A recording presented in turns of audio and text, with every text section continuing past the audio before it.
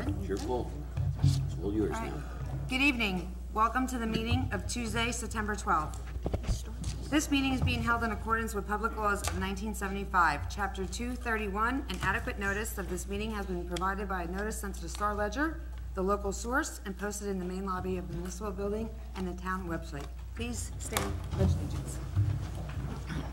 I pledge allegiance to the flag of the United States of America and to the republic for which it stands, one nation, under God, indivisible, with liberty and justice for all. We could stand for a moment of silence for our troops, both here and abroad. Thank you. I'd also like a moment of silence for victims from 9/11. Oh, very good. You know, Very good, Rick. Thank you. thank you. Sorry. Madam Clerk, roll call, please. Mayor Stampoulis. I'm here. Deputy Mayor Vasallo. Here. Committeewoman Budzinowski. Here. Committeewoman Du Bois. Here. Committeeman Huber. Here. Okay. Welcome, everybody. We're going to start with proclamations and announcements. First, I'd like to introduce from the Union County Community Law Enforcement Division, Officer Victoria Smith, and from Prevention Links, Ms. Morgan Thompson. They're going to speak to us regarding their CLEAR program. Welcome. Thank you so much for having us tonight. My name is Morgan Thompson. I'm the Director of Recovery Support Services for Prevention Links. You gotta speak on the microphone. You can't hear you in the back. You can take it off if you'd like. You can take it off if you, yeah, Absolutely. It's like karaoke. Better? Yes. Okay. Don't have a lot of... Now we pick a song and you sing. Okay, ready? La la la. So, my name is Morgan Thompson. I'm the Director of Recovery Support Services for Prevention Links. We're a substance abuse prevention and recovery support nonprofit serving all of Union County. And this is... I'm Officer Victoria Smith. I'm with the Union County Sheriff's Office. I am part of the community outreach section of our office, and I also assist with CLEAR and helping individuals seek addiction recovery. And so we thank you so much for having us here tonight to talk about a very important issue that's going on both locally around the county, state, and country, and that is the opioid epidemic that is just ravaging our communities.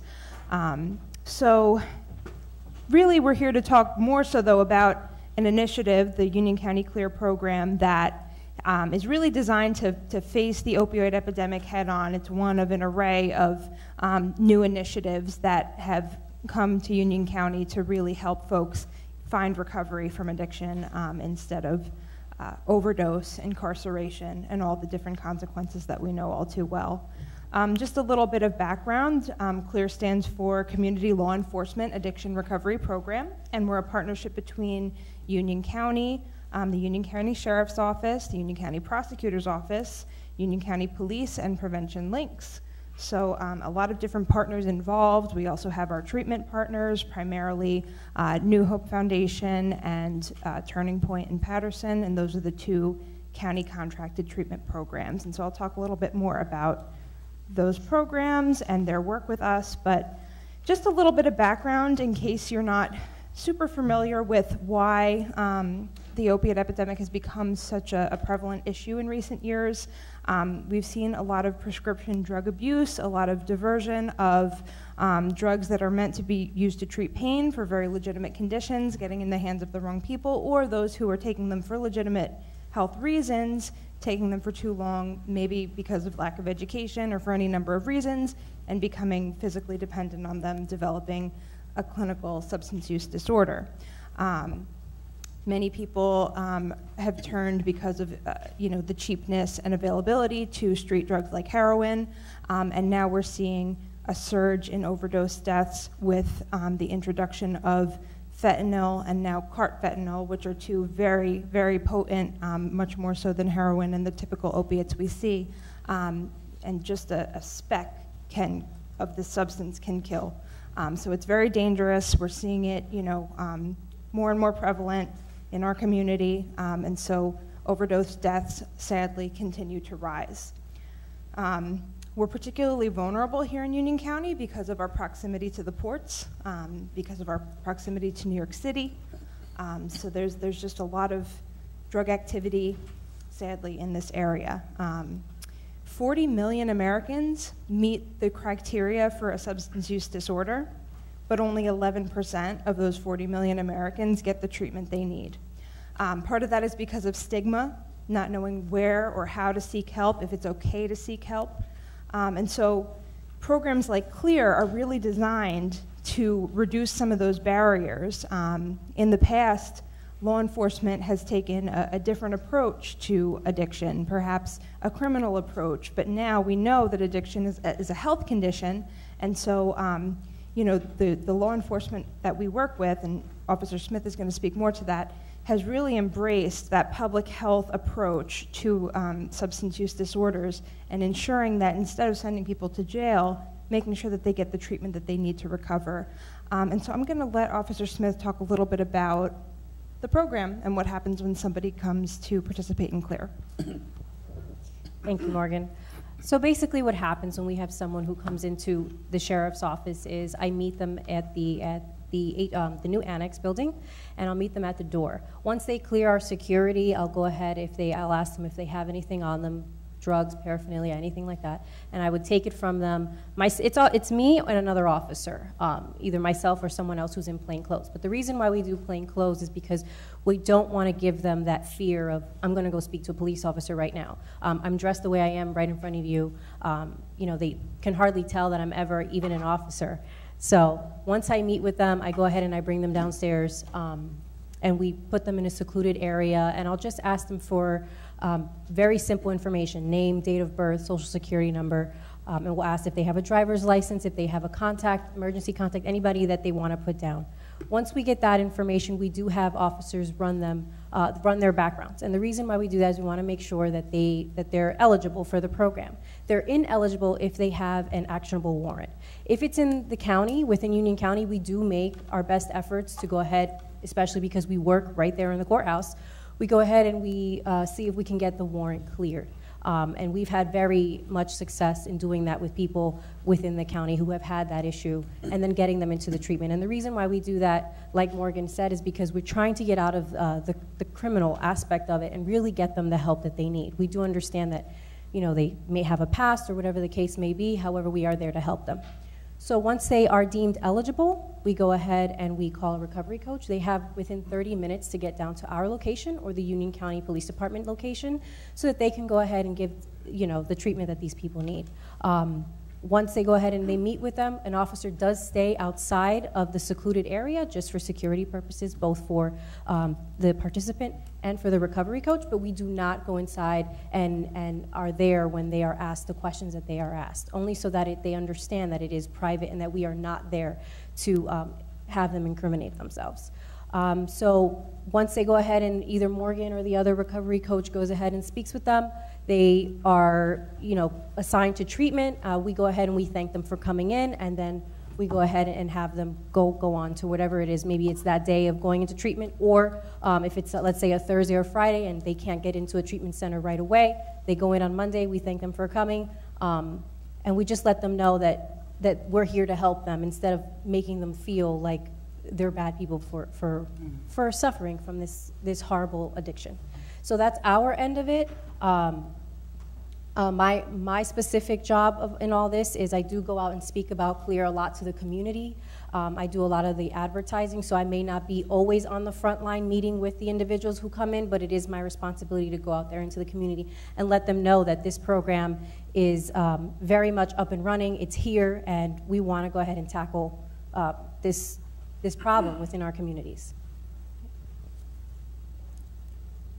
And so just a little bit more information about the recovery coaching component. A major issue that we find is that when folks go into treatment, it's an acute episode of treatment, right? So I often like to use the example of if somebody is diabetic and they go into the hospital because they're having, you know, a diabetic, you know, issue, and they get treatment, they get stabilized, but then there's no follow-up care, there's no ongoing insulin or, you know, education, change in diet, exercise incorporation. So it's very much the same with recovery. That short period of time that the person is in treatment is really just to stabilize them. Even if they come back to the community or are engaged in an outpatient program for a period of time, that's not forever. So there has to be this transition to having those ongoing community-based grassroots supports. And that's where a recovery coach can really play an instrumental role. So all of our coaches are in recovery themselves, they have that lived experience, they've been through it. And so that level of identification is very helpful for folks who are not necessarily yet in recovery or may just be contemplating recovery as an option for them. So when our coaches arrive at the station, they're really just there as not a professional, not a therapist, not a case manager, nothing like that, just somebody who can identify, who can be there to support. And so they just take about 15, 20 minutes to get to know the person, determine what the right level of care is for them, and then they make a referral to one of our programs that the Union County freeholders have contracted with. And I will say, one of the really neat things about the program here in Union County, there are many like it around the state and around the country, but our freeholders have committed an additional $150,000 to securing additional treatment beds in anticipation of this program. And so we're really able to meet the treatment need, whereas a lot of other programs cannot. They've created an opportunity like this for folks to come get help, and then there's no beds available, there's no funding available. So because of that effort by our freeholders, we really have been able to meet the needs of everybody that's come through the program so far. We did just launch in June. We started off 2 days a week. We're now full-time, 5 days a week, Monday through Friday, 9 to 5. And as Officer Smith said, we have 2 locations. One is at the new courthouse annex in the basement, and the other is at the Union County Police Department in Westfield. So basically, the one thing I'll add is that in addition to getting them into treatment, we do follow up with them first on a weekly basis. Once they leave treatment, the recovery coaches will touch base with the person, help ensure that they're getting to maybe 12-step meetings, AA or NA, Smart Recovery or another form of self-help, make sure that if there's a treatment need, that they're having that treatment need met, and also in the event that there is a relapse, getting the individual back into treatment quickly so as to minimize any damage or to increase the likelihood that they'll sustain recovery. So it's really innovative, phenomenal work. We're seeing a lot of success already, and I just want to make sure that every resident of Union County knows this is available. Yeah, we'll start with questions. Okay, Yes. go ahead. All right. You said if someone comes in Thursday or Friday, you send them home. How many don't come back? We typically haven't had that issue. Most days we can get them in within 24 hours, and if they're not going directly from the police station to the treatment center, our coaches are staying connected with them through the night. Sometimes we can meet with them at a community-based 12-step meeting or other support group. It really depends, but we haven't had an issue where somebody was scheduled and they didn't go. It just hasn't happened yet, and I think it's because we have that continuity. We have the clear phone. They're able to call in, so they stay in touch with us during any wait time. Because the only thing I'm worried about is the weekend, because the temptation's out there. Yeah, I mean, they can of course. go wherever they get it from. Yeah. I mean, I think it's a great program. I support it 100%. But that's the only thing, I mean, like we have hope here when people's fire absence and all that. We have arrangements from some hotels, in the area. I mean, maybe something like that would help your program, if you could get hotels, Elizabeth or Kenilworth and that. It's an excellent point, and we are, pursuing some different avenues like that. We would ideally like to see, and if there's an immediate medical issue, they're definitely going into the hospital. Yeah. If there's not, and regardless, sometimes there's a medical issue that prevents them from being able to go directly to treatment. So, yeah. Keep it up. Thank you. I just wanted to say, Erica DuBois. I just wanted to say that I'm really grateful for the program being here, and I think it's fantastic. And you mentioned the stigma surrounding this particular addiction, and we've recently adopted a resolution to become a stigma-free community in regards to mental health. And it's a passion of mine, and this falls under that umbrella, of course, even though this stems from a little bit different than other drug addictions, I think, not being an expert in the field. And I wanted to keep in contact with you ladies because I wanted to do some sort of maybe mental health fair for resources and addiction sometime in the near future, in the next few months, and I'd love to connect with you to work on that together, and I think bring what you're talking about to the table, to the community, because I think it's fantastic. So if we can connect, I think that would be awesome. Absolutely. Yes, Thank you. So one of the questions I have is, people just walk in? Or you see, how does that work again? They absolutely just walk in. We actually had one of our first participants, her sister, I think it was, found out about the program online and just walked right in on a Tuesday morning, and there you have it. So it has a lot to do on our Sheriff's Facebook page. We do go ahead and announce every Tuesday and Thursday. There is a special bulletin up there reminding people. So it's a constant reminder. It's a constant advertisement. It's a constant conversation about we're here to help you. If you don't want to walk in because you're too afraid, here's a number you can call. You can call anonymously, or you can speak to a recovery coach right away. So there are different avenues, but yes, they do just walk in, and it's all by word of mouth, which is one of the reasons why this meeting was very important, because we are trying to get the word out there. Great. All right. Thank you. Do you ever stage any interventions? Does anybody ever go out specifically to an individual if somebody else calls a member of the family and say, this individual really needs help? Do you ever do anything like that, or is it just specifically a walk-in? Yeah. It is. Walk-in, or like I said, they will call the Clear hotline that we have and speak to a recovery coach, and they can either provide their name or not. It's up to them. Okay. And do you ever follow up with these individuals after they've gone through the program? Do you have any follow-up with them to find out if they have a better quality of life, or? Yeah, or their or reach out to their family members? I don't know how that works. If we do both. Confidentiality clause. Or. Yeah, we do. We also, every participant has to have an emergency contact, and we ask that they give us permission to speak with that person also about their ongoing progress, particularly, in some cases, they'll leave treatment early or something like that. Right, and you wonder why. Right, but honestly, when we've had that happen, we've been able to get them back into treatment after that. So, the numbers are low so far, but what we're seeing is really great success. That was my next question. Yeah. That was my next question, but I know it takes time. We should have a report with some preliminary outcomes around December, so that'll be 6 months into the program, and so then we can track folks. The plan is to really just stay in touch with them until they're in stable recovery. Great. But, as long as they'll respond too, of course. So, right. Well, thank you. Yeah, thank you for all you do. My question is for the residents that are watching that say can't get to Elizabeth, what would they do locally? Like, would they contact or come in downstairs to our police department or see our officers? How would they go about coming to you from here? They could definitely do that. So anyone who is watching who knows of someone who maybe would like some type of recovery treatment could actually go down to their police department and just say to them, listen, I have this issue, I would like some help.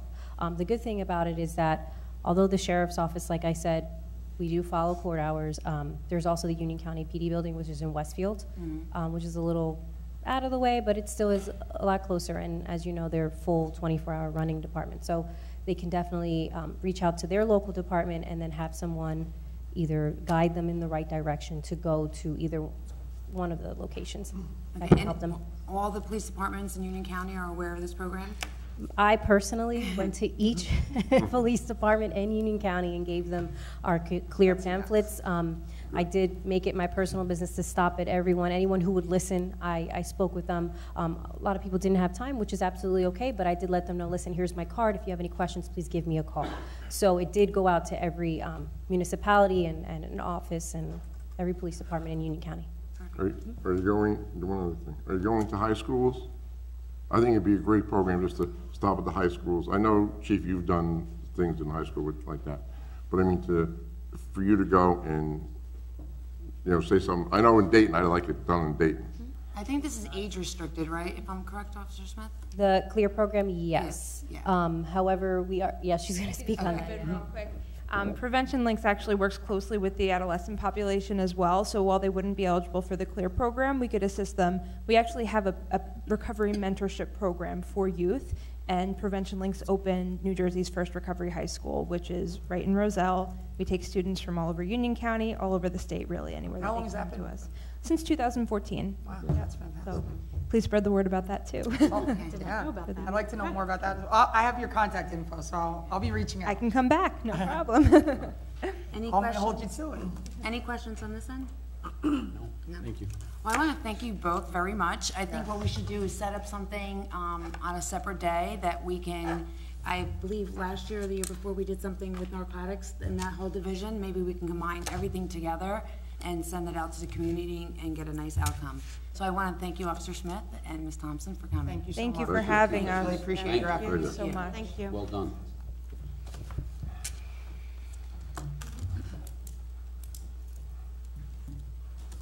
Okay. Moving on to proclamations. Okay. Okay, I have a proclamation for Ovarian Awareness Month. Before I read this, I just wanted to preface that I've lost my mother in 1997 to a gynecologically related cancer, more specifically endometrial cancer, although it's not ovarian cancer. And I have to admit, at that time when there was a lot of cancer research in these specific gynecological cancers, sometimes I didn't know exactly what the individual died from or where that particular cancer emanated from. For my mother, it was very far gone. It was stage 3, and unfortunately, she was very ill, and they gave her about 6 months to live, and she lived approximately 2 years, which was unheard of in 1997. I guess she was a fighter and didn't want to give up. So with that, I'd like to read this proclamation. It's a proclamation for Ovarian Cancer Awareness Month. Whereas each September, America calls attention to a deadly disease that affects thousands of women across our country. This year, over 22,000 women will develop ovarian cancer, or more than half will die of this disease. They are mothers and daughters, sisters and grandmothers, community members, and cherished friends, and the absence they leave in our hearts will be deeply felt forever. And whereas women are all too often diagnosed with this disease when it has already reached an advanced stage. Because early detection is the best defense against ovarian cancer, it is essential that women know the risk factors associated with the disease. Any woman who thinks she is at risk of ovarian cancer or experiences symptoms including abdominal pain, pressure or swelling should talk with their healthcare provider. And whereas during National Ovarian Cancer Awareness Month, we honor those we have lost, show our support for women who bravely carry on the fight, and take action to lessen the tragic toll ovarian cancer takes on families. We stand with all those that have known the pain of ovarian cancer, and we rededicate ourselves to the pursuit of new and better ways to prevent, detect, and treat this devastating disease. I, Maria Vasallo, Deputy Mayor of the Township of Springfield, on behalf of the Township Committee, do hereby proclaim September 2017 as Ovarian Cancer Awareness Month in the Township of Springfield, and by this action, let it be known that we extend a hand to all women battling ovarian cancer and pledge our support to them, their families, and the goal of defeating this disease. Thank you. Thank you. I'd like to make the announcement of our appointments to the Planning Board. We appointed Ms. Sylviane Grzybowski, Class 4 member, to fill term expiring December 31st, 2020, and Ms. Tara Benigno, alternate member, to fill term expiring on December 31st, 2017. Also, bulk pickup will be Wednesday, September 13th and Tuesday, September 14th. We will continue with our Fall Festival and salute to the Veterans 5K run on Sunday, October 1st. To register for the race, please go onto their website at salute2veterans5k.com. We're expanding recycling drop-off 7 a.m. to 11 a.m. and paper shredding from 9 till 1 on Saturday, October 7th at the pool. We are continuing with our farmers market, which is Mondays through October 30th at our Springfield Public Library. And we have one more proclamation. Committeeman Janowski? This is the proclamation for the POW MIA Remembrance Day, which is September 15th, 2017. Whereas the Board of Chosen Freeholders of the County of Union has declared September 15th, 2017 as POW MIA Remembrance Day in the County of Union, and whereas all Americans everywhere owe a special debt of gratitude and a responsibility for remembering and honoring those who have given so much to make all of us free and secure in this, our national homeland.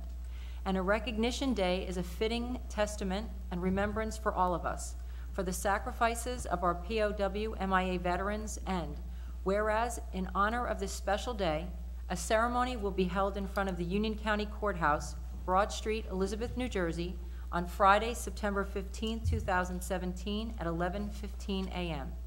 Now therefore, I, Jerry Ann Bujanowski, Committeewoman of the Township of Springfield, on behalf of our Mayor, Diane Stampoulos, and the rest of the Township Committee, do hereby proclaim Friday, September 15, 2017, as POW MIA Remembrance Day in the Township of Springfield, and encourage the residents to join me in making a special effort to give thanks and to remember the sacrifices rendered to us by all these noble sons and daughters of America.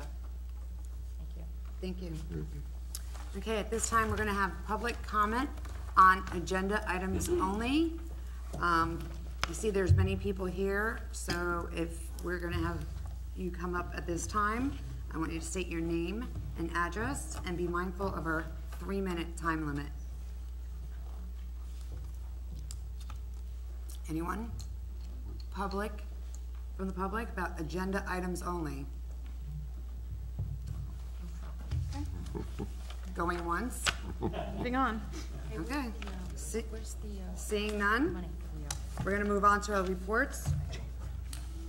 Okay, so I make a motion to approve the total amount of payroll and vouchers for the period from August 15, 2017 to September 12, 2017, in the amount of $2,729,535.58. A second? Roll call.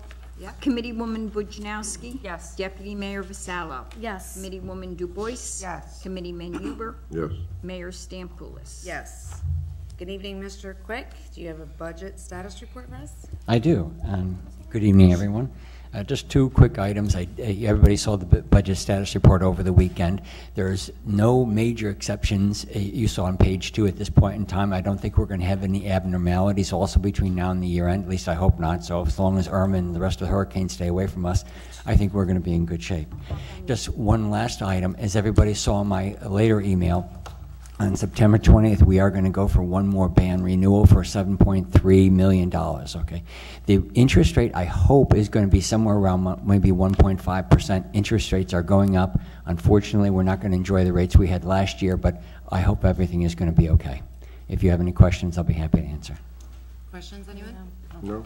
Thank you, Mr. Cook. Good evening, Chief Cook. You have a report for us? Yes. I'd first like to start off by kind of the young lady segued for me talking about the CLEAR program. Our officers have been aware since its inception. Our officers have been aware of how to handle should someone come into our department. So we're on track with assisting anyone who comes to us for help, and we're hoping to get that word out. It's a great program. I'm very proud that Union County is stepping forward with doing this. And I mean, we look to make a difference as best we can. These are things that we've been involved with for several years. As Mr. Huber stated, I speak at the high school to the kids about not only alcohol but drugs and driving under the influence and driving while texting and all that. So we're trying to reach out to our kids. We've also been a part of one of the earlier departments in Union County to be a part of Project Medicine Drop, trying to get the prescription drugs out of the homes, and we take care of them, and we incinerate them and destroy them instead of getting in the hands of, it's not only kids, unfortunately, the epidemic with prescription drugs and heroin knows no bounds, doesn't discriminate in any way. Unfortunately, over the past several weeks, we've had several instances of overdoses. Recently, we've lost a few residents in town, but we've also had a lot of saves as well. So the Narcan has certainly been effective.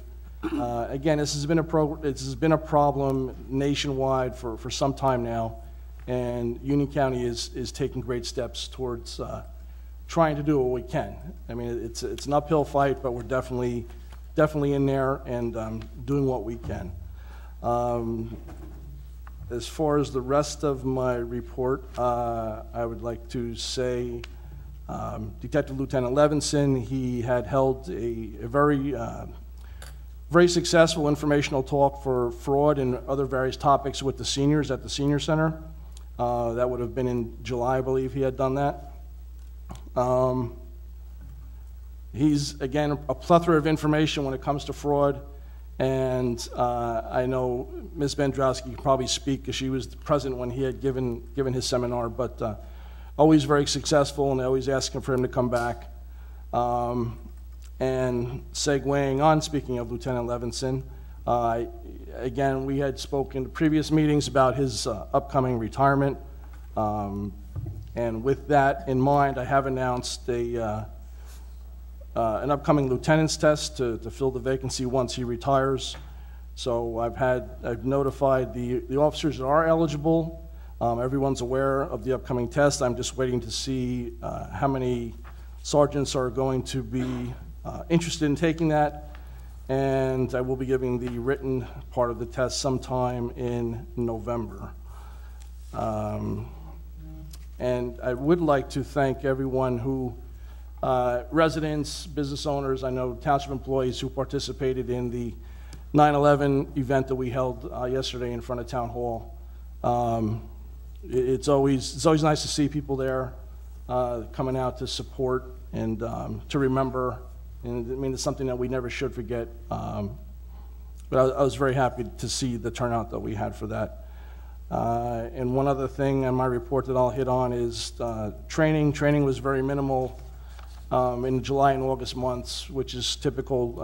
It's due to vacations and trying to limit the amount of overtime. So any training that we did have was in-house training. That did not cost us any manpower overtime hours. Aside from that, I believe, unless you have any questions, that'll be my report. Okay. First, with the test, you don't give it, don't you? Whenever we have an outside firm come, outside No. people, right? No, we've always given the test. Oh, yeah? Oh, Yes. I thought we, with your test, don't you have an outside source come in? Yes. Oh, all right. I thought we did.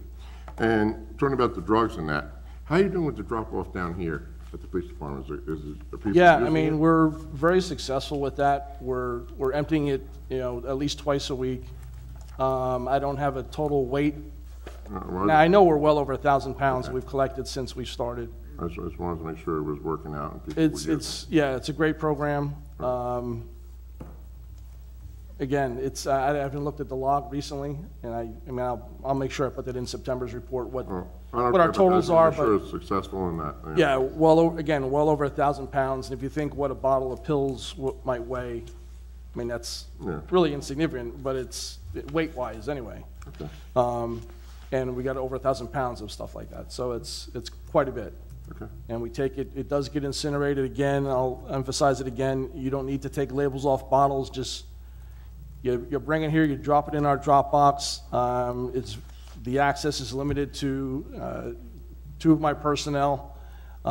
We don't bother to look to see whose name or what they may have been taken. We don't care. We just want to get it off the streets, to use that term loosely. And it's under our control at all times. We take it, we deliver it to the firm that's assisting us, and we watch it from the moment we get it to the moment it goes into the incinerator. No one else sees anything that's on anything, so it's very anonymous.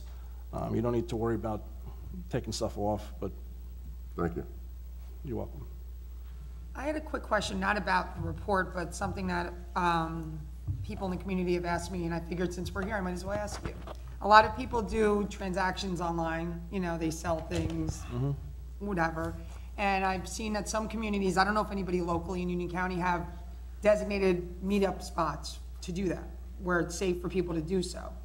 I don't believe we have that. Would that be something we might do? That is something, actually, Mr. Shahadi and I were speaking of that just recently. Officer, now Sergeant, Sergeant Westover, when he was an officer, several months back, we started looking into that and getting actual signs made. There are some legalities we need to be careful of. We can't, obviously, you can never guarantee there's no guarantee that there's a safe zone, because if something happens, we got to watch our liability. But we are going to try to find an area and maybe get more camera coverage on it, Okay. where people, for big items, you know, if they want to come into headquarters, we'll advertise it that way also. That, hey, if you want to come in, give us some ID, we'll make sure, that way we know who everybody is involved. And if somebody's up to some nefarious activity, they're not going to show us ID and walk away, and we'd probably just save somebody a headache anyway. So yeah, we've been involved with that for several months now, trying to get it off the ground. And we do have signs made, just a matter of where we're going to post them. Oh, that's great. Good to know. And we didn't speak before this, so I had no idea. Any other questions?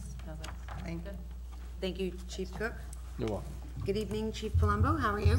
Good, how are you? Good. All right, just touching, we did receive our extrication tool from the grant we received from Firehouse Subs. The tool has been placed in service, and we're ready to use it.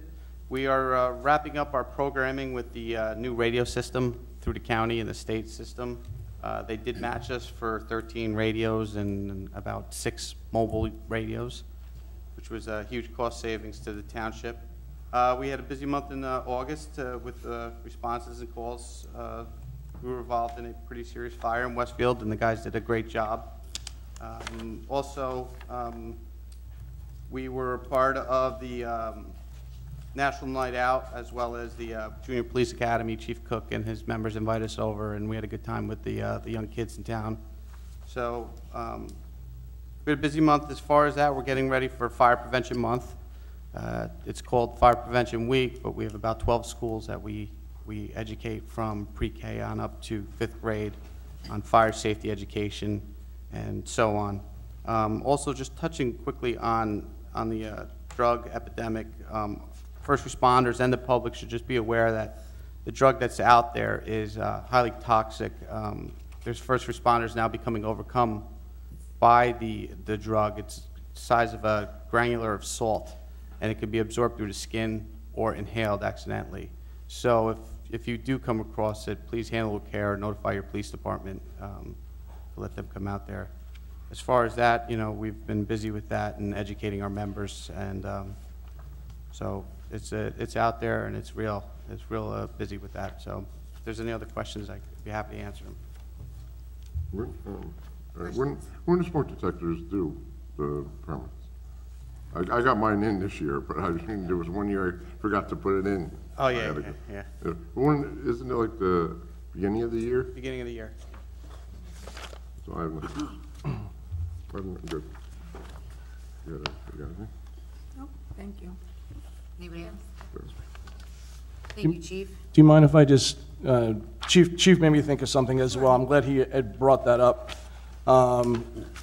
Absolutely, the stuff out there is so deadly. There have been officers, again, just by touch, it's just a tiny amount that is very powerful and can kill, or certainly do some serious damage to the body.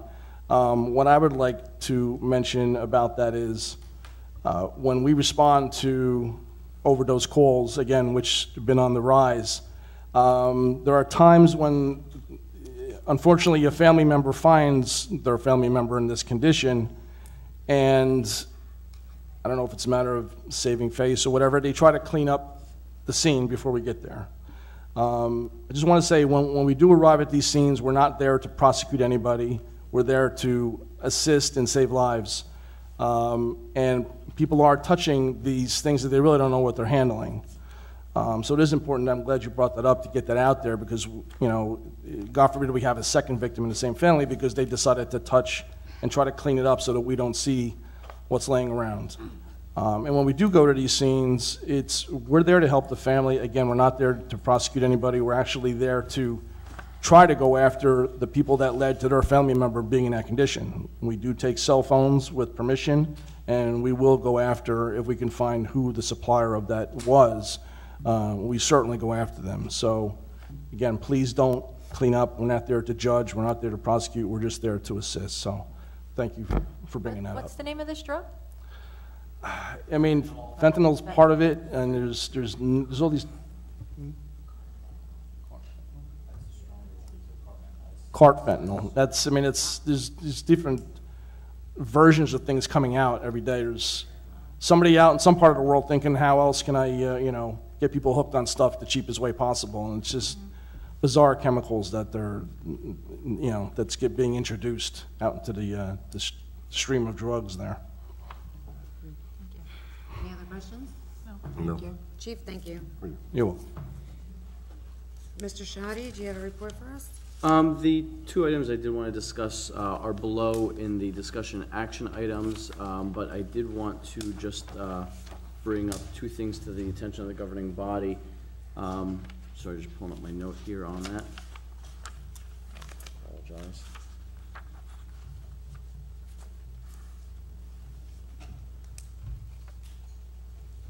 Okay, so the first thing, just want to let you all know, I've invited our legislators to come to Springfield, Senator Tom Kane, Assemblyman John Bramnick, and Assemblywoman Nancy Munoz, for a walkthrough of the downtown. We've had a number of meetings with the DOT and the DEP on issues related to our downtown redevelopment. One of the biggest projects that's there, known as the Gomes project between Center and Caldwell on Morris Avenue. It's moving along. There's, residents may not see action. I know they did a little bit of demolition not too long ago, but there's more work that needs to be done. But they are working diligently in getting the approvals that they need, and I have to commend them on their efforts. They are diligent in getting back to myself, getting back to Mr. Mardini and our redevelopment attorney, Matt Jessup. But there are issues related to being on Morris Avenue. And DOT, traffic lights, traffic signals, bump outs that all need to be worked out, and so we're going through that process, and the same thing with the DEP. So I invited our legislators to come to see actually the project we're talking about. They've written us letters of support in the past to the state to let the state know that they support our efforts. But I think it's one thing for them to actually see the work that's happening and to be able to identify areas where they might be able to assist us with the state agencies. Great. So that's targeted for the 22nd at 10 a.m. So if any of you are available to come, please join us. We'll have the developer there as well, in addition to our professionals. So Can we ask them? Yes. Can we ask them to come? Do we have a meeting on the 20th? No. 20th. That's a Friday. That's Friday the 22nd. Can we ask them to come to one of our meetings and, because I can't be there at 10 o'clock in the morning. Sure. Yeah. I mean, and, everybody works just about, so she can't be here, and the people, this way we can come, they can even sit up here and we can sit in the crowd, and just talk, Sure, I'd be on the topic of, this is for us, for that meeting, it's my intent for our professionals and the developers to show them what we're doing, explain to them what we're trying to do, and see how they can help us.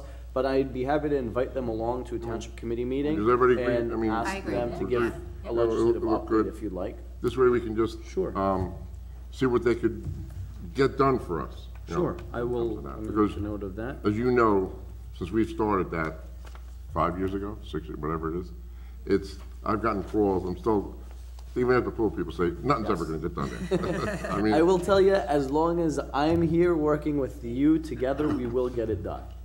I promise you that. We've got a great team here. We've got a great team of professionals as well. I'm confident that we will get it done. So that's the first note. The next note, I just want to let you know, we did put out an advertisement for credit card, debit card merchant services. Unfortunately, we only got one bid. Very disappointing in that. This is a bid that the bid specs have been used in this format in some other towns successfully to solicit up to 8 or 9. But we did, in that one bid, the one bidder was our existing service provider, and they did give us pretty good rates, though, lower rates than I've seen in other towns that I've worked. So it is good news, but Mr. Quick and I are going to break that analysis down a little bit further, and we'll provide you an update on that. And that is all I have on that. We'll talk about the RVSA and statewide later on. Okay, thank you. All right, let's move on to minutes and reports. I move to accept the minutes of the regular executive meeting minutes of June 13, 2017 as emailed. Second? All in favor? Aye. Any objections? Any abstentions? I move to adopt the regular and executive meeting minutes of June 27th, 2017 as emailed. Second. All in favor? Aye. Any objections? Any abstentions? Abstain. I abstain. All right, we have an abstention. I move to adopt the Board of Education joint meeting minutes of July 17, 2017 as emailed. I second. All in favor? Aye. I abstain. Abstain on that as well.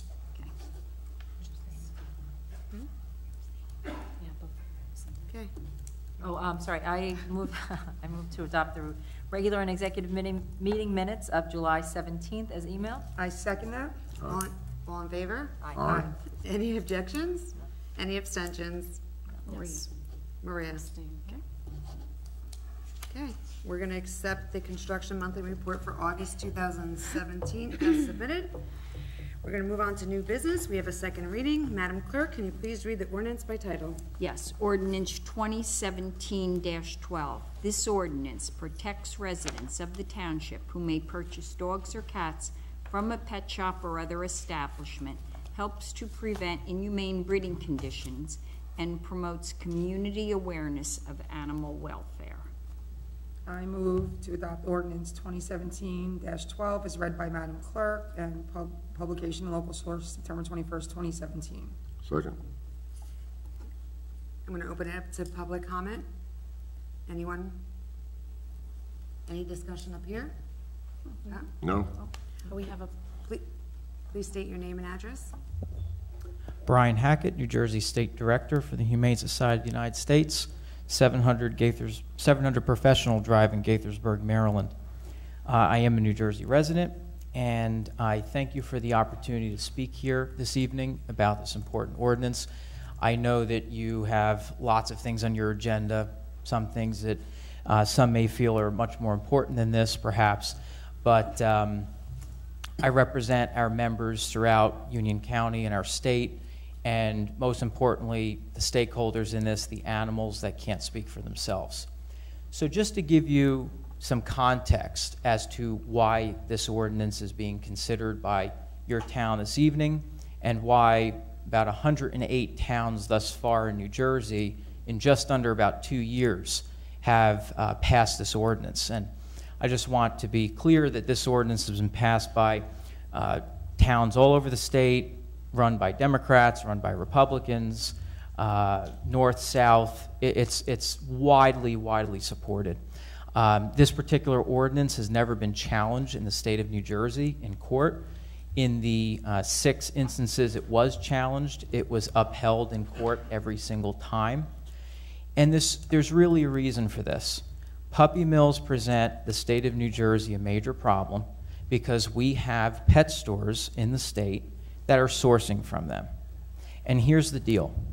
A responsible breeder does not sell to a pet store. Your ordinance does not harm, hurt, or affect responsible breeders. And here's why. Well, responsible breeders, if you choose not to adopt or rescue, and you go to a responsible breeder, they want to meet you face-to-face, sell directly to you.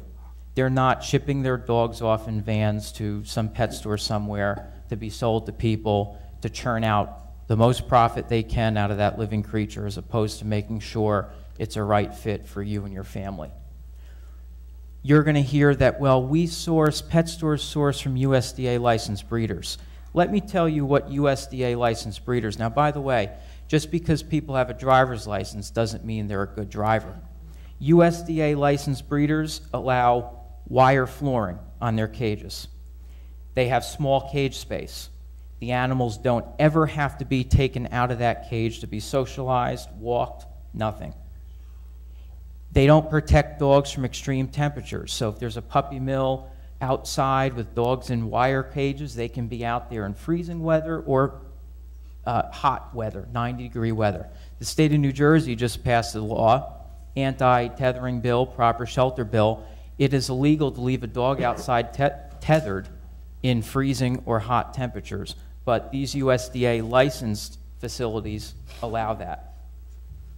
They don't have an opportunity to exercise, be socialized. They allow females to be bred over and over and over again. There's not regular veterinary checks required. They only are required a veterinary plan. So this is egregious. The HSUS, you'll see in your packets that you should have received via email. We did an expose report on New Jersey's pet stores. 27 of them were found to have egregious violations of the Pet Purchase Protection Act. And you're going to hear that the state of New Jersey has the strictest laws on this. Yeah, we do have some pretty strict laws. The problem is it's very difficult to enforce them. And now with the USDA pulling down the inspection reports of these facilities, we don't even know where they're coming from.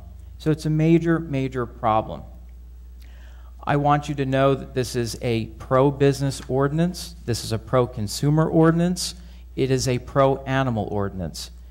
Passing this, you don't currently have a pet store and probably never will, but you don't want one opening up that's sourcing from some of these terrible places. Other towns in the state in just the last 2 years have had to shut down these types of stores, and it's been at outrageously excessive costs to their town. $90,000 in East Hanover. Brick just shut a pet store down. East Brunswick. I can go on and on and on.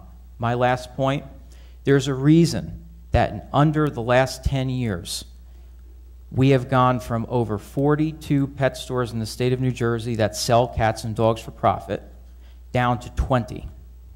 It's a dying business model because people are learning the facts about where these animals come from. Some pet stores in the state even employ predatory lending practices where you're virtually leasing or financing a dog and paying thousands upon thousands of extra dollars for this. It's outrageous.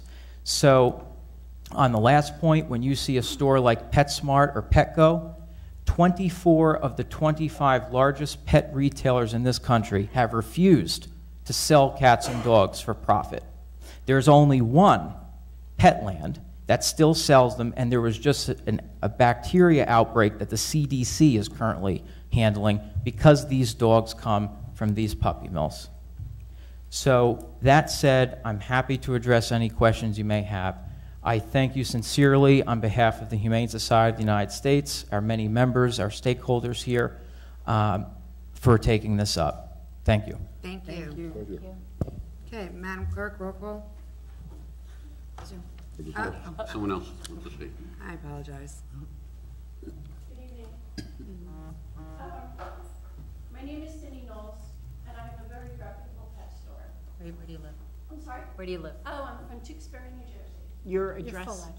8 Housey Farm Lane, in Tewksbury, New Jersey. Take the microphone, please. You need the microphone. Can you hear me now? Well, I can hear you, but I want to make sure they in the back can hear you. I'll speak out louder, is that better? I mean, you do have to speak into the microphone because it's recorded, and so we have to ensure that it's on. Is that better? Yes. Okay. Thank you. Sorry about that. I sounded like to myself, like I was speaking loud enough.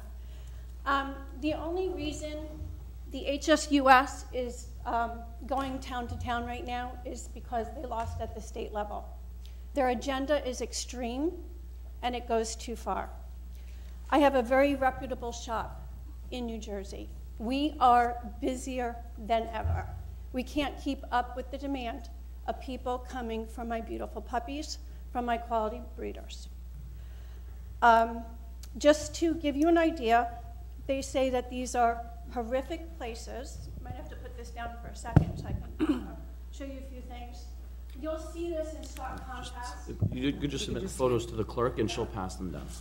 Yep, if you could take a look at each one of those one by one. The first picture is a USDA licensed kennel. It's beautiful. You'll see me in that kennel because we go out and visit these breeders. These are in stark contrast to what the HSUS and the other people that will speak tonight in this room. You see me in one of the kennels. They'll say that the dogs never see the light of day. You see the adult dogs in their play yard, in a beautiful play yard. That they have a play yard, but nicer than most people's backyards. These people want to put us out of business, and they'll stop at nothing to do it. For instance, you're going to hear from a woman tonight that's running around the state and calling on Consumer Affairs and making fraudulent complaints to Consumer Affairs. She didn't do it to my store. They know to stay away from me. But they're not only wasting state legislators' time, they're wasting your time, they're wasting consumer affairs inspections.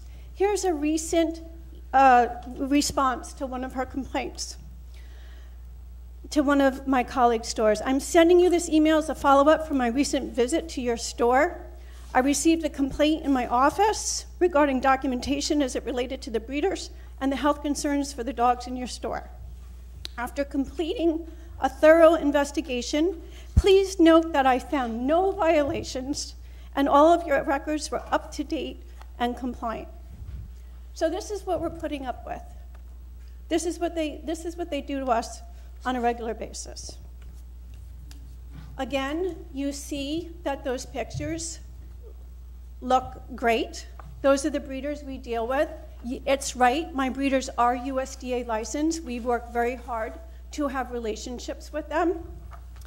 You'll have Fawn, New Jersey, who's another, organization along with the HSUS. All they want to do is put us out of business. I want to read you the Fawn, New Jersey mission statement. Their mission statement is to get rid of fur and leather mafias, factory farm Gestapos, fraudulent vivisectors, cowardly hunters, emotionally and mentally stunted butchers, abdominal circus thugs, vile animal breeding mills. Our nausea or aversion to all of you is unilateral and absolute. All we want to do is provide New Jersey consumers with their wonderful puppies. We have nice families coming to us. A shelter or rescue dog is not right for them, for whatever reason. They may have small children that they're concerned about. There may be allergy issues that the parents are concerned about. We actually let puppies go home. When a family comes in and there's a potential allergy issue, we let them take the puppy home overnight. Take the puppy home, let your child be around it, see if there's an allergy issue. They can't walk into a shelter or rescue and be concerned about a behavioral issue. You're not going to find a purebred Shih Tzu puppy in a rescue or shelter, and we'll be the first ones. If that's what's right for you, do it. Now, another problem that's going on in New Jersey is mass trafficking of these dogs from rescues and shelters in the South. There's another gentleman here tonight that forced a store in Cherry Hill, New Jersey, out of business. He forced them to do the shelter rescue model. They were bringing in dogs from Georgia. They had a huge parvo outbreak. The woman in Georgia, the rescue broker, was up on 40 counts of felony charges for falsifying veterinary records. There were no veterinary oversight on these dogs. And then we're bringing them into New Jersey. Well, that shelter rescue model that got set up is now shut down. So I just want you to understand that there's a whole other side of this. There may be 108 towns. We just got involved recently. We were very busy at the state level. Excuse me? Yes. We do have a Yep. 5-minute Go ahead. time limit. All right, so I'll just we're wrap up. trying to adhere to that with everyone. All I'm saying is if you go from my regulated model, and as Mr. Hackett from the HSUS said, New Jersey has the strictest regulations in the country. And the stores that have been shut down, good. They weren't meeting regulations. We are. We're in business, we're thriving, and people want our puppies. We've had a lot of town council members, and we've also had a lot of state legislators. In fact, ex-Governor Kane was in my store recently and walked out with a puppy with a good family friend of hers, or his. They come to our store. We invite every one of you to come to our store. Let us show you a compliant New Jersey store. You'll hear that we're not compliant. Ma'am, your 5 minutes is Okay, up. we're compliant. The mayor wishes to extend that, but you have exceeded the 5 minutes at this All point. right. We invite you in, Thank you, Ms. Mills. like the other town council members have come. Thank you. Madam Clerk? Roll call? Oh, Anybody else? We have one more.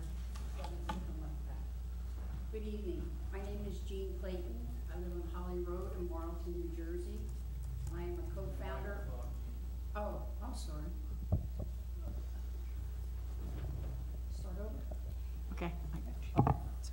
My name is Jean Clayton. I live on Holly Road in Marlton, New Jersey, and I am a co-founder of New Jersey Residents Against Puppy Mills. You have just heard from Ms. Knowles that she is a reputable pet store. She only buys from the best breeders and is fully compliant with the law. I would like to show you that this is not the reality of pet stores in New Jersey. The United States Department of Agriculture is tasked with inspecting every licensed dog breeder in the country at least once a year. They issue violations when they find breeders who are violating the Animal Welfare Act.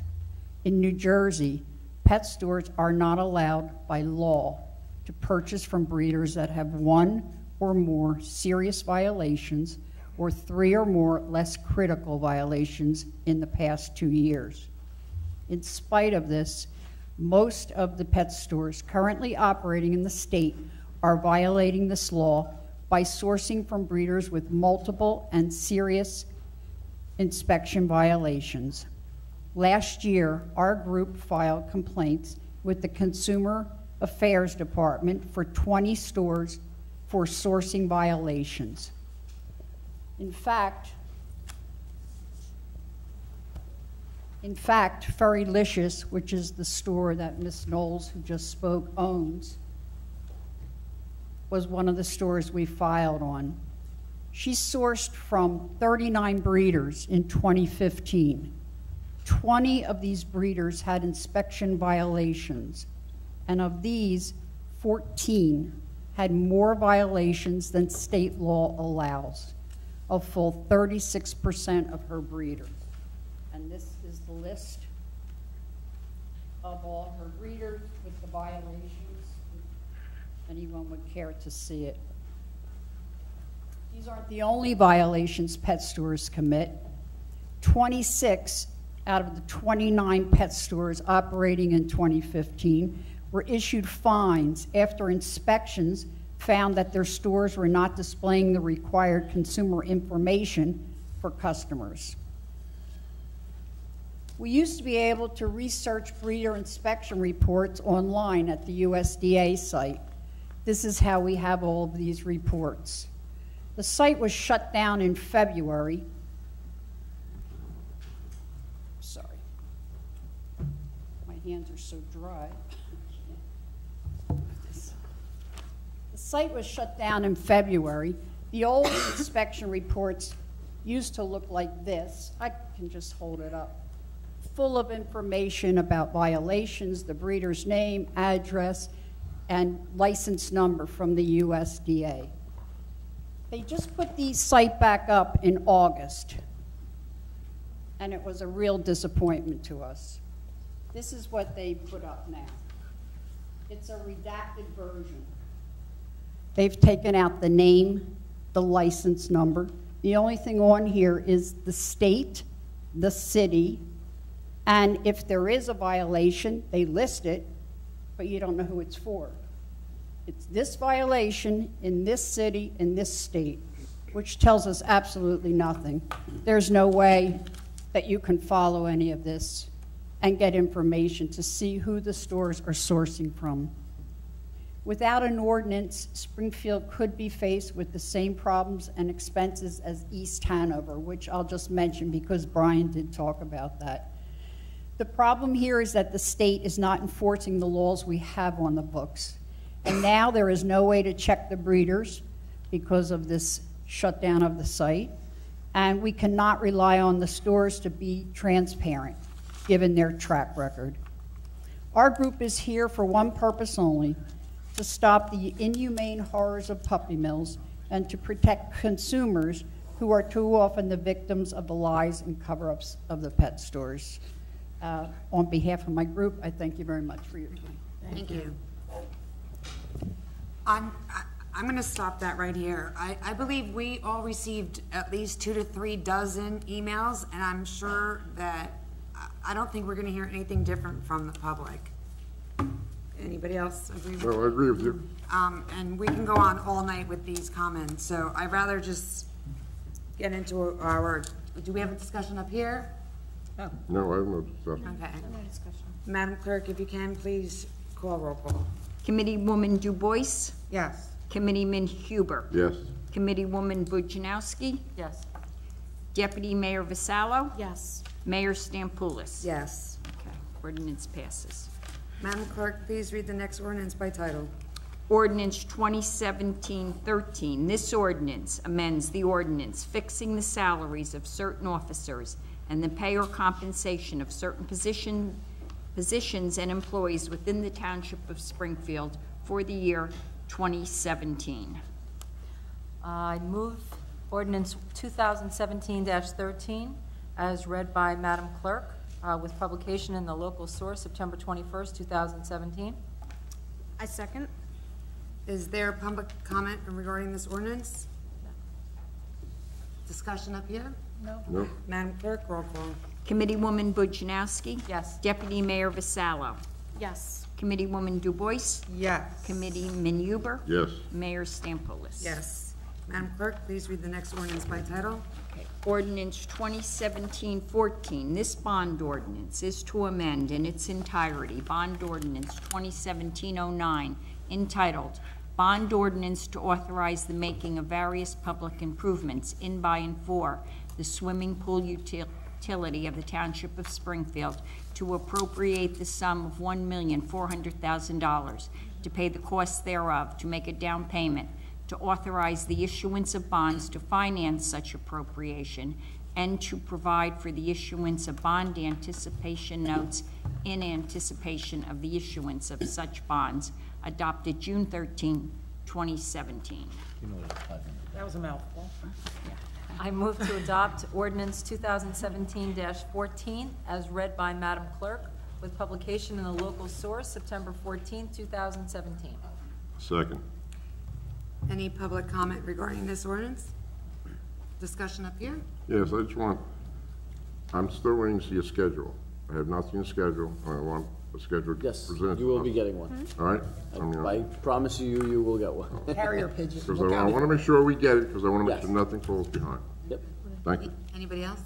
No. Roll call, Madam Clerk? Committeewoman Bujanowski? Yes. Committeeman Huber? Yes. Committeewoman Du Bois? Yes. Deputy Mayor Vassallo? Yes. Mayor Stampoulis? Yes. Madam Clerk, can you please read the next ordinance by title? Ordinance 2017-15. This ordinance repeals Township of Springfield Ordinance 2016-29 and instructs the Township Clerk to have the public question previously authorized removed from the November 7, 2017 general election ballot. Madam Mayor, as read by the clerk, 2017-15, ordinance 2017-15, on the local source, September 21st, 2017. I second. Is there public comment regarding this ordinance? Discussion up here? No. Madam Clerk, roll call. Committeeman Huber? Yes. Committeewoman Du Bois? Yes. Committeewoman Bujanowski? No. Deputy Mayor Vassallo? No. Mayor Stampoulis? Yes. Moving on to first readings. We have none. Let's move on to our resolutions. Let's adopt the resolutions by consent agenda. If anyone has an objection to include any of these resolutions, please let me know. If you would like it pulled. 2017-228, 2017-229, 2017-230, 2017-231, 2017-232, 2017-233, and 2017, oh, no, I'm sorry, that's the last one. Is there a motion? I make a motion to adopt resolutions 2017-228, 229, 230, 231, 232, and 233 by consent. I second. Madam Clerk. Ladies before gentlemen. Okay, Erica, okay. Committeewoman Bujanowski? Yes. Committeewoman Du Bois? Yes. Committeeman Huber? Yes. Deputy Mayor Vassallo? Yes. Mayor Stampoulis? Yes. All right, let's move on to discussion and action items. I move to approve off-premise and 50/50 raffle license 1280 to Lupus Foundation of America, New Jersey chapter, drawing to be held on December 18th, 2017 at 150 Morris Avenue. Second. All in favor? Aye. Any objections? Any abstentions?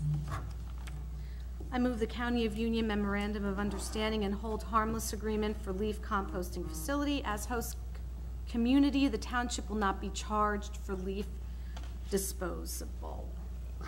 Second. Sorry. Disposable, okay. Second. All in favor? Aye. Any objections? Any abstentions? Okay, let's move on to the RVSA Annual Review. Mr. Shadi, are you? Sure. I'm gonna just quickly turn it over to you though, just tee it up. There's the best practices inventory that we have to complete that we do the joint meeting with the Board of Ed. One of those items listed on there is an annual review of any and all authorities that the township has. The only authority that we've got is the RVSA. And so we just have to discuss, per their request, whether this is a good thing, whether the RVSA, one, continues to serve the public interest, and two, is it more efficient than any other potential alternatives in providing the services and financing those facilities.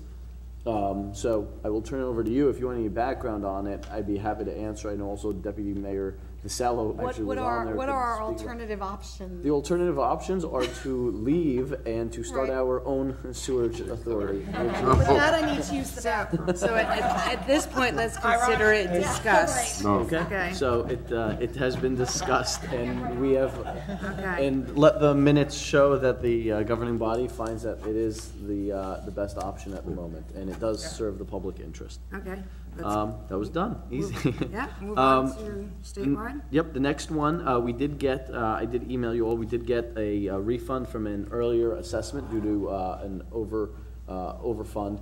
And so we're getting about $20-something thousand back. The question from them was, do we want it in a check for this year, or do we want it counted towards the next year as a deduction? My recommendation is that we take it in cash, more so for accounting purposes, one way or the other.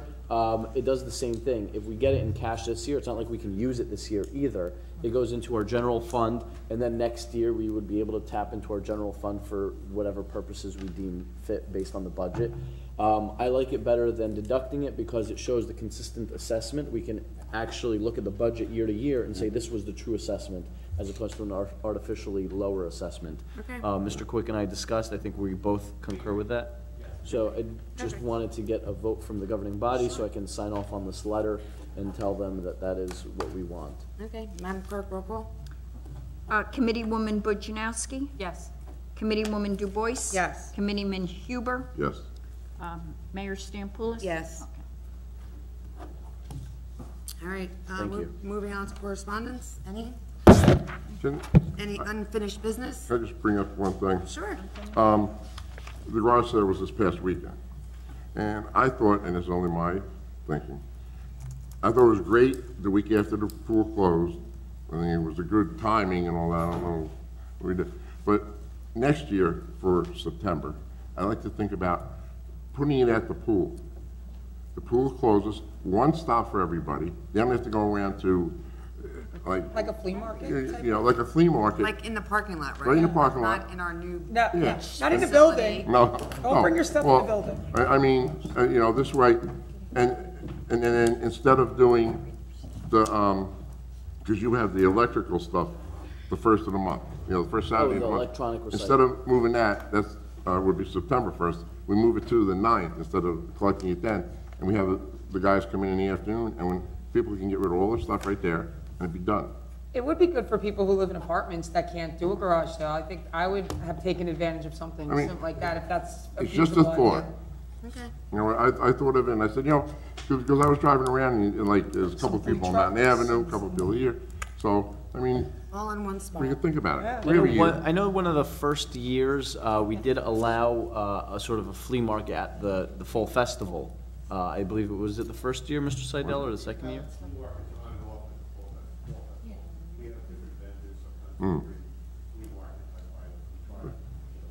But I'm not saying that, but I'm just saying, like, all right, my wife collects the stuff for a year. And now I'm stuck putting it out to the curb. Be I nice think there, one Mr. garage Huber. sale a year. Mr. we Huber, I should- think you're always gonna have to do something Yeah, with this. no, but I mean, I think just one stop for the people. Just think about it, we have a year. Like I said, as somebody who lives in an apartment who cannot necessarily have a garage sale, if maybe one of the garage sale dates here, we had a centralized location, I think people could be interested in doing something like that. It may be, I mean, you do permits for the garage sale, right? If we had to like pay for a little spot or whatever, I think it might be a good idea if it's something that's within zoning or whatever we can do. Okay. Something to think about. All right. Made a note of So it. I know that, Rich, you brought up, you know, the garage sale. So we're also, the township is collecting for Hurricane Harvey victims at Chisholm. We've actually had that till September 14th. You know, I'm not sure if we're going to think about maybe even extending it just because in light of the storms that hit Louisiana and Florida. So, but right now it's September 14th. Any cash donations, if you could make those payable to Springfield Hope. And all of those donations will go directly to the people in Houston at the moment. And again, any donations, they need cleaning supplies. You know, there's a list online that you can take a look for, and we're collecting those over at Chisholm. Yep. Thank you. Somebody did ask me about that, and I'm asking, how are we gonna get the cash donation down to the people there? Do you have contacts there? Mr. I mean, Seidel, you know, I don't know. They asked me, I said, State your name. Scott Seidel, 407 Rolling Rock Road. you live in Springfield? I do. We've discussed it among the trustees of Hope, and I talked to Jerry about it as well.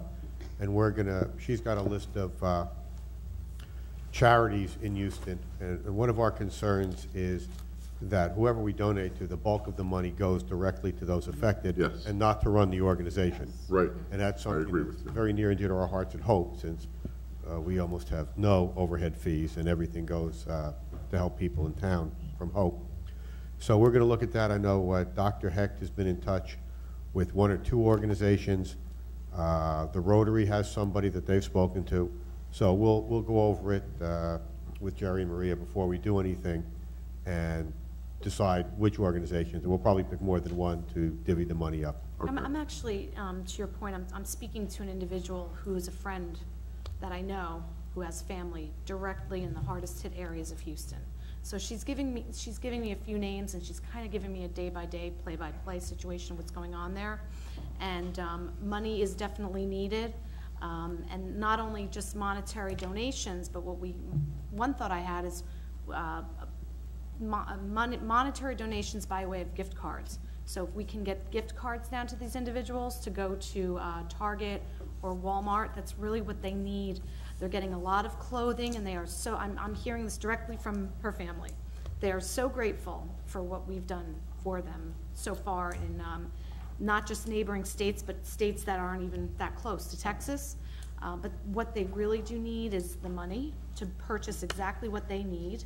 And I do have some local organizations, some local missions, and some churches that are going to work directly with these individuals in specific towns to make sure they don't go to a town that doesn't need as much. So we are working diligently on that. Right. Yeah, absolutely. It's kind of some back-end work that I've been doing because, as everybody knows, it's day by day. We have to, play it by ear, Scott. So I appreciate it's moved that. on to some other states. I believe, and I'm not a member of Rotary, but I was talking to Paula and Gary today from Rotary, and I believe they're doing something with gift cards, and they were getting $25 gift cards that they're going to send. So we could do that. We could even go talk to some stores. I know we have a deal with ShopRite when we get cards. They give. And that's easy to get down there because it's cheap. Hope gives us a Correct. discount, so possibly we could go talk to a Target or a Walmart, and maybe a manager or something might. Less overhead for the shipping, so more. Right, and I know we have some residents in town. If you want to just spread the word, and anybody who's listening or anybody who's there wants to get to maybe 5 friends, they are in dire need of adult diapers. She said it's not the sexiest thing ever when you bring those things up, but they need them. There's a lot of elderly people there that just cannot get to the store. And in addition to that, they need rain boots, big time. But I'd So also those two like items to are piggyback off of that I know Support the Girls, which is a charitable organization in town, has done a lot of work sending feminine hygiene products and bras, and they They shipped need a lot it. down there, so I just want to give them a shout out, even though they're not here today. I know they did a great job and sent a ton. And I know I've heard, and I don't think we're doing a blood drive right now, but blood is something that people can give in these times of crisis. And if people can get out there and do that as well, even though we're not doing that they can reach out to somewhere where they can give blood, because with this storm season approaching and every day, it seems like there's another one, they definitely need blood. So if you don't have the money or the items a lot of us can donate blood. St. James has a blood drive Awesome. at the end Yeah. at the end of They're September. Thank you. Doing it. You want to just state your website? I know I put it in the paper, but just in case people read my article. SpringfieldHope.com, and we did update our website. Perfect. Thank you so much. Thank There's, you, I Scott. believe, a flyer in the Patriot. If it didn't come out today, it'll be in mailboxes tomorrow. Okay, I'm going to Thank check you. that website later. Thank you. Okay, at this time, I'm going to open it up to public comment. Anyone from the public would like to speak on governmental issues, please come forward, state your name, and be mindful of our time limit.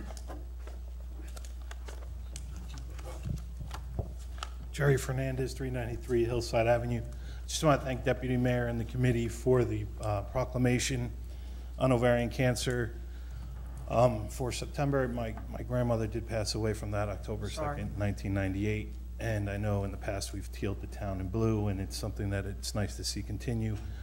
The symptoms for that are they call it the silent killer.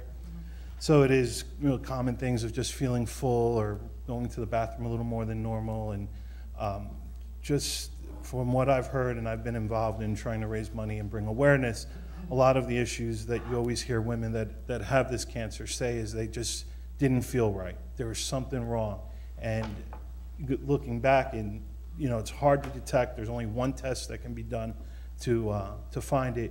But if you don't feel right, you know your body better than anyone else. And please visit the doctor. And I'm glad we were able to bring awareness to this. Thank you. Mm-hmm. Thank you. Anyone else from the public? State your name. Hi, Fran Sandler, 101 Madison Terrace. I live in the neighborhood by the golf course where the PGA ran its routes with the buses, etc. in 2016. The neighborhood roads took a pretty big hit from the buses and all the transportation that ran through their shuttles, etc. Subsequently, PSE&G came through our neighborhood this past year and ripped up pretty much every single road in the neighborhood. They very nicely, I guess is the word, graciously repaved about 95% of our neighborhood. Did a great job, very minimal inconvenience. They were courteous with the residents, so I greatly appreciate that with the comings and the goings. However, my street, Madison Terrace, I've been living there 24 years. It has not been paved. It did not get paved. They cut two or three holes on the street, which they patched over. The street needs to be repaved. And I've come here over the last 5 years once or twice and mentioned that the curbs look awful. And now the entire neighborhood has been repaved with the exception of our street. Additionally, they did work on Wentz Avenue from Briar Hill Circle all the way down to Hillside. They did not repave it at all. So between, and my husband emailed me pictures when I was on my way here, and I'm happy to send them to anyone, or anyone can go and take a look between Briar Hill Circle and Hillside. The road is a disaster. There's there's holes, there's dips, it's just awful. And the fact that they did work on Wentz and they didn't repave Wentz is disgraceful. It's awful. You can't drive on Wentz Avenue, especially between Edgewood and Briar Hill Circle. You can't drive that road anymore. It's just awful. It's impassable. It's really very much neglected. So it's something that the town either needs to address with PSE&G, or they need to, I don't know what the paving plan is. Let's see if there's an update. I'm assuming I you don't have know an why update. the assumption is that Wentz is not being paved. PSE&G is not paving it, but the town is paving it. We did at the last meeting discuss it also. We've advertised for bids. The bids are going to be open soon. It was part of the hard work of our engineer, Mr. Mardini, who did a swap to get them to pave certain roads completely, and in exchange, the town is paving Wentz. They paved roads that they didn't necessarily need to do entirely, but were on our matrix, so it was a swap. So Wentz is being paved. Any idea when it might be? Well, after it's just going to get worse as the cold weather comes in. Sure. After there's a period of advertising, then opening the bids, then awarding the bids, and then the work starts. The money has to be used because it's by way of a grant, I believe, from the county, that it has to be used by the end of the year. So it will be awarded probably at a meeting in October, and then the work will be able to start and be complete by the end of the year. Okay. And Madison Terrace? Madison, at the end of... The street that didn't get paved. At the end of... Hasn't been paved in the 24 years I'm living there. At the end of every year or so, after all the road repaving projects are done, the engineering department and public works department do go out and annually evaluate all the roads. I am looking at the road matrix, and there are, again, this is not counting for the roads that have been taken care of this year. It is in the top 20 of roads to be done. So that's where it stands right now. But it will be reevaluated as they are every year. And if the conditions... It was a big PGA stop. Sure. No, I understand, but even... I had neighbors that rented their driveways to Right. shuttle companies, and we had buses going up Sure. and down our streets several times a day, and it's a mess. Right, so when it does get reevaluated, so when it does get reevaluated, if those conditions have contributed to it being worse than others, then it does move up in the matrix. If there are others that are worse than it, then those roads do get tended to first. It's all based on, a number of evaluation criteria, and so. The fact that it hasn't been paved in 24 years and has... I can give you a list of about 3 to 5 dozen roads that also have not been paved since they were first paved. There's a lot in this town. We're trying to catch up with. Yeah. We put a program in, how many years ago? When Mr. Fernandez was there and Charlie on up here, and we put a plan in to do give so much money a year toward it, and we can go, and they evaluate the roads, as they said, and then they'll say, well, Rose Avenue really could go another 2 years, even though we could just... Even though you live on it. Yeah. No. But I've come to you a couple of times. I know, I recognize you, I do recognize you. I'm living here 24 years and paying my taxes religiously for 24 years, and I'm not getting anything done on my street. Well, can we just have Sam go out and check that road? Yeah. And then we'll get into, like, if it calls Mr. Shahadi during the day, he's here. And if... And at nights, too. and he'll send Sam out to check it, and I'll get a report. What's today? Today's Tuesday? Tuesday. So, like, by around Thursday, give him a call and see what he says. Can you just double check if PSE&G was actually doing work on that? Why they only did bits and pieces, and being that it was part of the plan for Baltusrol, if... They actually did work on our street within the last 5 years. They did work on one side of the street, and they dug some pretty big holes, and then they paved over the big holes on the one side of the street. But then they did come back this year, and they did dig in a few more other spots. Yeah. So it's kind of patchy, but then the buses and the shuttles and all that, all that traffic from the PGA only made it worse. Yeah. And the curbs are kind of sinking, and the blocks are... Mr. Shadi, just check with PSE&G to make sure why there's reasons bits and pieces instead of the entire street was taken care of. Thank you. Thank you. Anyone else from the public?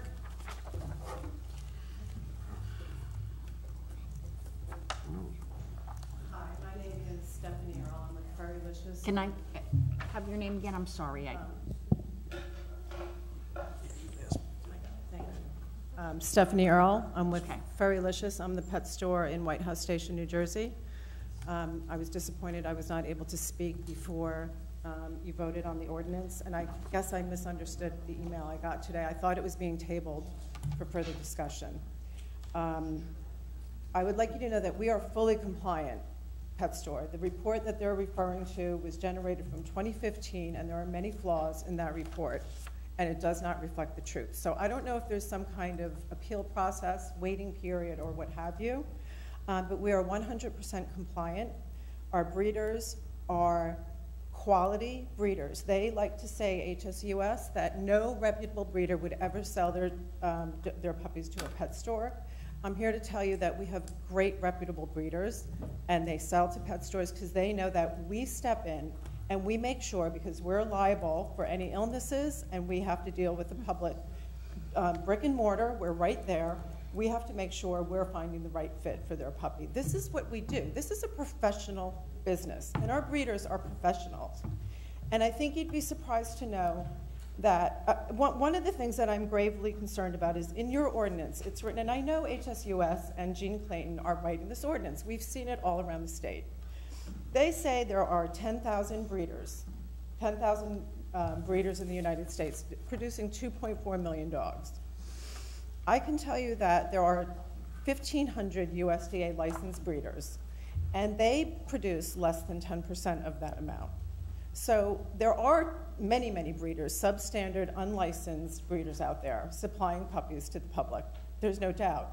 But that is not USDA breeders. USDA are the only breeders that are regulated by the federal government.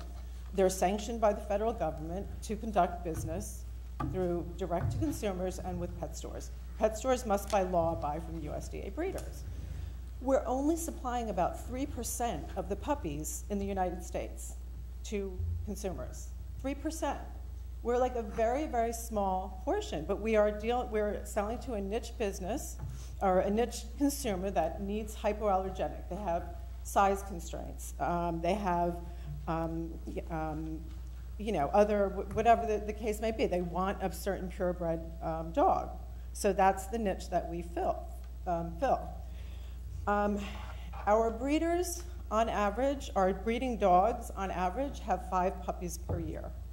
They don't breed until they're about 18 months to 2 years, and their productivity, and I know, some people are, it is a business and it is a profession. So, when I talk about, their production and that kind of thing, you have to understand it's sometimes, taken out of context. Maybe it sounds harsh to some people, but they breed their dogs, like I said, they start at 18 months to 2 years. And their productivity, they have their best litters for the next 4 or 5 litters, the most productive. The average litter is 5 dogs, 5 puppies. Breeding dogs are usually bred till they're about 4 or 5 years old, and then they're retired. The average USDA breeder has about 50 dogs in their kennels, 50. Not 300, not 1,000, not 500. And of those 50, usually about 10% are males, stud males. So they're obviously they're not breeding, they're not having puppies. About 12.5% are resting, or puppies held back, I should say. That means that they've kept them from their litters knowing that they're going to be retiring some dogs, so that they keep puppies and they're not going to breed until they're about 18 months to 2 years old.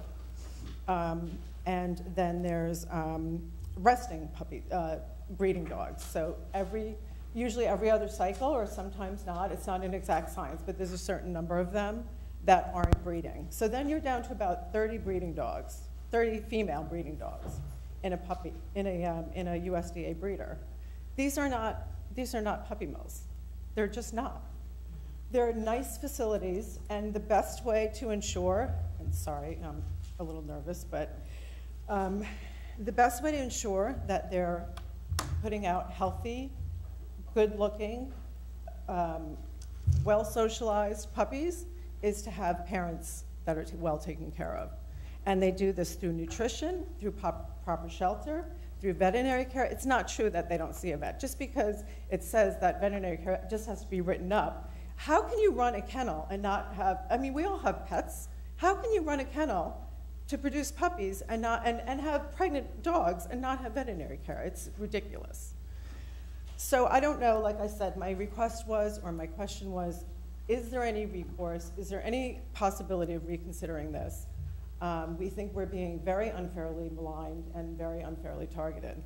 And I didn't know if there was a possibility of, I could provide, endless amounts of information, which I know I already have, if some of you remember my name or not, but I just wanted to just ask the question. No, we've already made our decision on the ordinance and it passed. But thank you. Thank you. Anyone else from the public? Thank you. Hi, everybody. Please state your name. Sylvia Grzbowski, 22 Brook Street, and I would like to thank every committee member who just defended all of the puppies. There are many, many adoption sites that you can list what allergies your children have. We're listening to 2 examples from Tewksbury and White House Station. Why don't they talk about Elizabeth, Hillside, Newark? What's in our area? Thank you so much for defending the pets and passing that. Thank you. Thank you. Anyone else from the public? Seeing none. Madam Clerk? Okay. Can We you are read? going into closed session, Resolution 9/1217, whereas Article 6 of the Open Public Meetings Act provides that a public body may hold a closed session, and whereas the Township Committee will, during this meeting, enter into discussion of the following matters: personnel for the CFO position, and we have added potential litigation zoning. Whereas the matters to be discussed in closed session are to remain in the strictest of confidence by all Township Committee members in furtherance of their fiduciary duties to the Township. Now therefore be it resolved, matters discussed at this meeting will be released to the public when the reasons for discussing and acting upon them in closed session no longer exist. Is there a motion? Motion. All in favor? Aye. Aye. Any objections? Any, Who's the second? Who was the second? A second. any objections? Any abstentions? Also, I would like to let the public know that we will not be taking any action when we come out. We will be adjourning the meeting. Thank you. Thank you.